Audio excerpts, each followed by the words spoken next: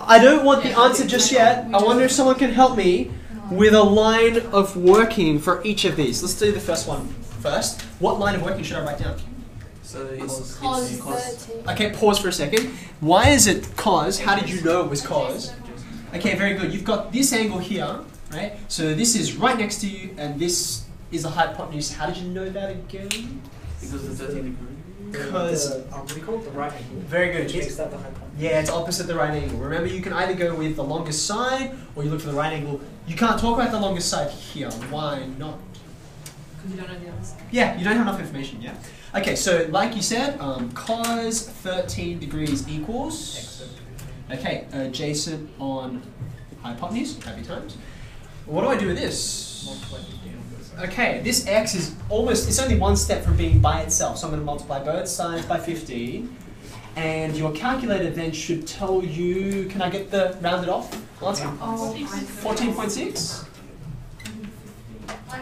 Okay, so it's easy to, like, what goes where and how do I use them? So that's why the working is so important. Please, please do not just rely on your calculator. I think this is what I'm going to do. Just write it out. You can see it didn't take as long either.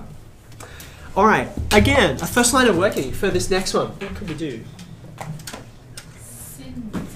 Sine. Sine. Again, I won't write it this time, but how did you know it was sine? How can you tell? Did someone say cos?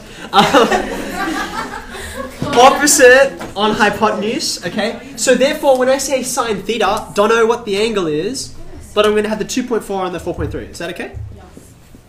Okay. Now, excuse me. At this point, this is when you learn, oh wait, I'm going to have to press shift because I want to get rid of sine on the left-hand side. Do you see that? So you can write theta equals...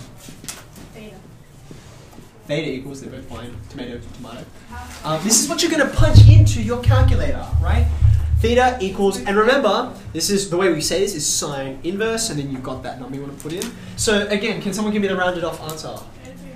Say that again.